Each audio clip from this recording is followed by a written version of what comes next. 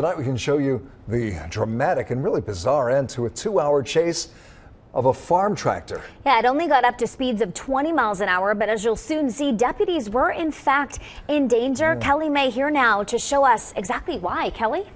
Yeah, Jack and Jackie, it started in Decatur, Indiana, and we have tonight the cruiser cam from Mercer County patrol units who got involved in Ohio, and the frenzied calls from officers when the driver allegedly tried to run them over.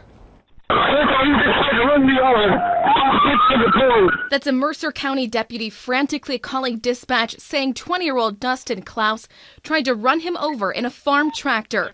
Police say the pursuit began after Clouse hit cars and did property damage, and officers tried to pull him over. Affirmative, they are southbound on 33, approximately 20 miles an hour. Also, he has rammed another officer's vehicle. Cruiser cam shows the chase through rural western Ohio.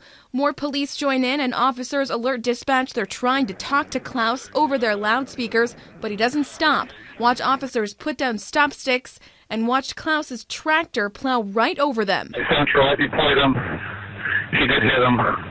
He did try to run me over. He slowed at me. Central, his left front tire is blown. Good. With just minor damage from the spikes, Clouse's tractor keeps driving. Watch as he tries to ram this cruiser from the back. Then again, he swerves to swipe another cruiser. Sticks have not worked. We have tried to back off. He's trying to ram every vehicle he comes too close to. Okay, he's pulling over and stopping. Mercer County says Clouse finally pulled over because of mechanical problems.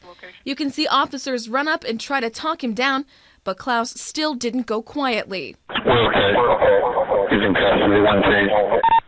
Claire, did you advise one tase?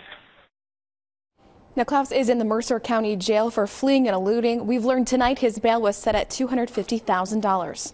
Jack?